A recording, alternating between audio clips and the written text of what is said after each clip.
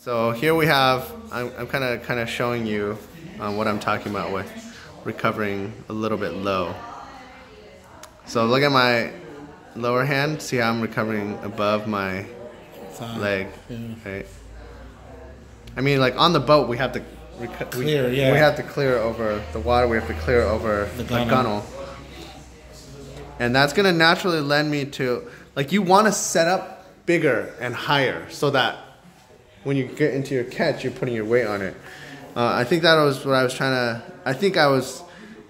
to kind of talk to you about that. I couldn't pinpoint it until we were looking at this video of like, oh, your arms need to get into place before your body, because on your left side, it looked like you were, like your body mechanics of sitting up was definitely there now, but like your catch, so you can see, right? Your arms, well, I guess your arms are in place here, but it starts like pretty low. So you can see like the difference between yours and mine, right? See how I'm setting up. It's almost like this would be kind of similar to you're trying to set in the water already, and you want to set. So you need to keep that body, your body a little bit higher. See how my hand is more straight than at an angle. Yes, and it's aimed like just above the bar. Yeah. So you don't. Like, you never want to be in a position where your lower arms like aimed up here. Right. But you do want to be. Yeah, that helps to see, because mine's kind of angling this way. And then you can see like you're recovering really low, so you're naturally, your body's like constantly kind of dragging across this way versus getting big and then bam, down and back again. Okay.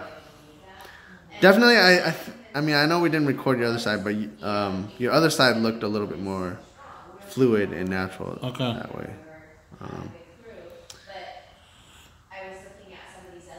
So yeah, this portion, once you get into the pool, you're definitely sitting up a little bit better.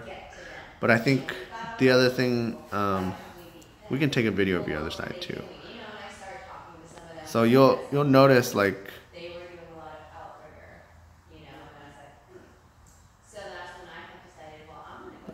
no, I think that's pretty decent.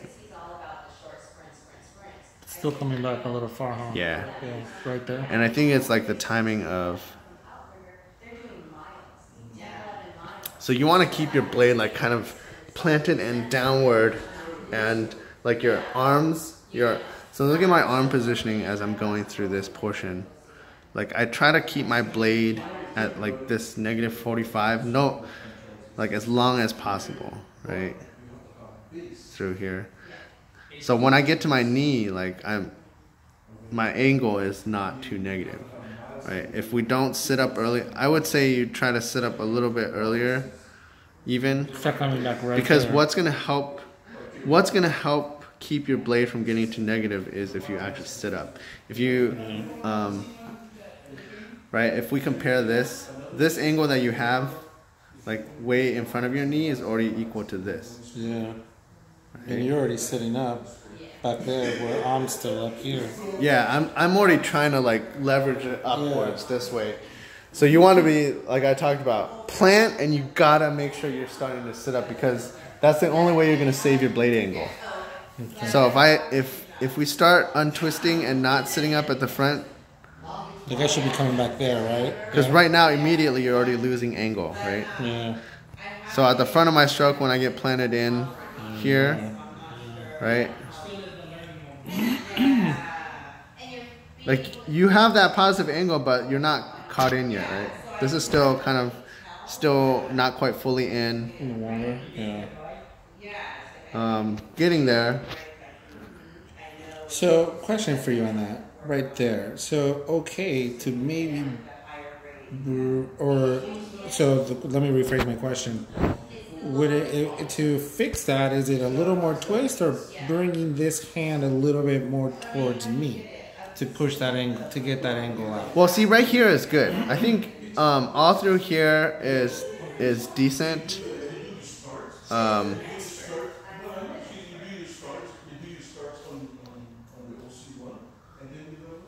This portion is actually kind of is pretty okay. I think the biggest difference is as soon as we hit, well, let me draw some additional lines. Here, let me restart this. So this is another thing I like to look at in terms of how I'm positioning my blade. So if we were really to use the top of the handle as the pivot point, like the blade should not cross over a previous line. So if this is always the pivot point, so even me on this side, like I have a very slight push here that I should try to get rid of.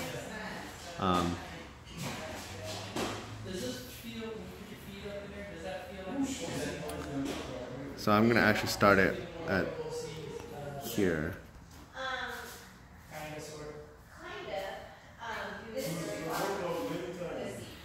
See, I'm thinking that sometimes I feel that I'm compensating. The reason why I'm bringing my elbow up a little bit is because I'm trying to play with what that distance should be from my face to get that right angle with my top hand. So I'm wondering if maybe that's just because I need a little bit more twisting, maybe? I think your twist is pretty decent. I mean, there could maybe be just a hair more, like amount of shoulder that's showing to the camera here versus here. Could be just a little bit more. It's not too bad though. I'm trying to pick a reference point that we're both similar. So like if I pick here, and so like by the time your elbow gets set into place, like the angle is pretty comparable.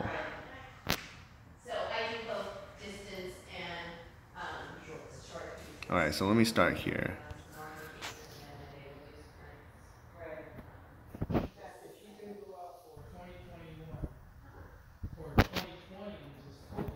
That's not straight.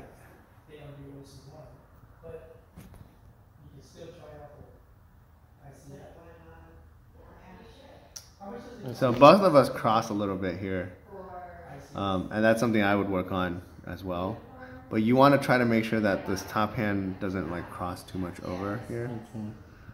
Because right here between these 2 points, the pivot point was here. You want it, that pivot point. That's what you're trying to keep. Pivot point should be as high as possible. Okay.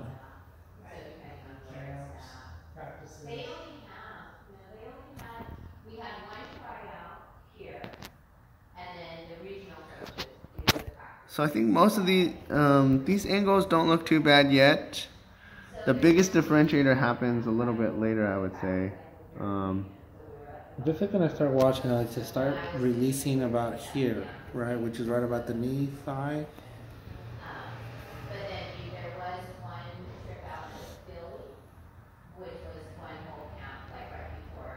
Well, so I know we're pulling at slightly different speeds, so I'm trying to pick points where the top hand like lines up right behind the previous line.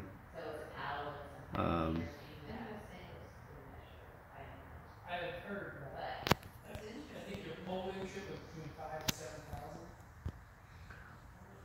me unlock this.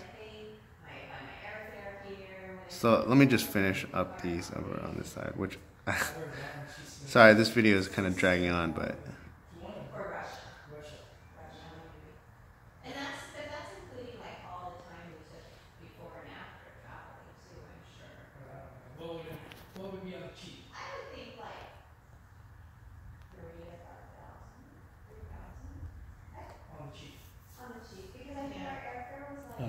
way back. I'm almost parallel. yeah.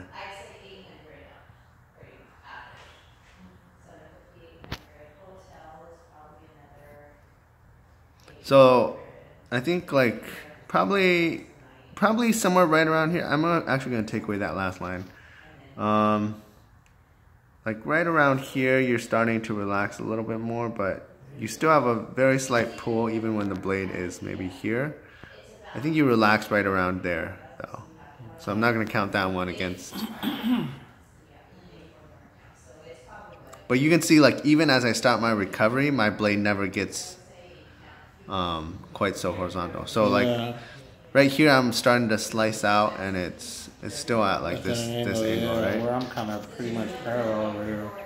And the angling, well, let's just for the sake of having some kind of reference point, because I think here looks okay if we were to compare it to,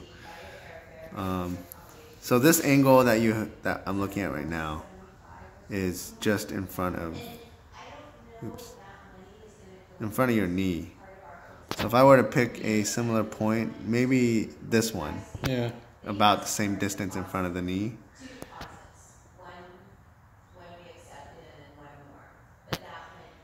Okay, so if we compare those two angles, so this line, so if I draw a line kind of like this, right, angle is like 40 some degrees. If we do a similar line here, right, so you have a little bit more. And I think that again like has to do degrees. with, yeah. It's pretty. So you're the thing is, I think you are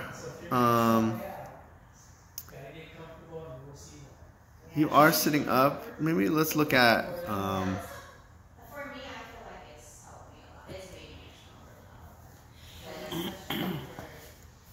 I think maybe just trying to sit up a little bit sooner.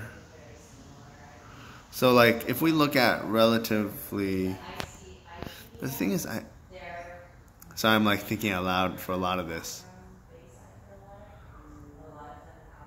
Okay, so right now, if you're wondering what I'm looking at, I'm trying to look at like, what is the furthest point?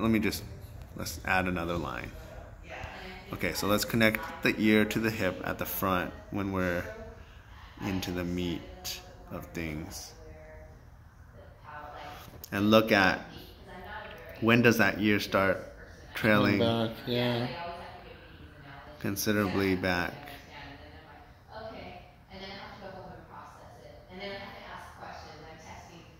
Because you're coming back where I'm not really coming back that much. So when I get to this point of where we're looking at like this knee comparison, no, we're about the same.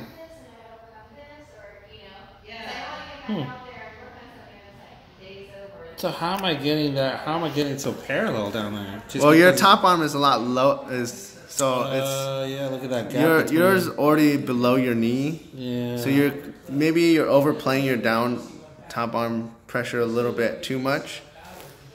And I mean, it might be because that's what you were used to when you were doing this. Yeah. So you need to start balancing that out by pulling a little bit harder and not push so hard that the top hand. Because if your top hand ends up down here, that's also gonna affect your paddle angle. Okay, that makes sense. So try to balance that a little bit more, maybe. Okay. Because that seems to be what's affecting maybe how this is playing out. So.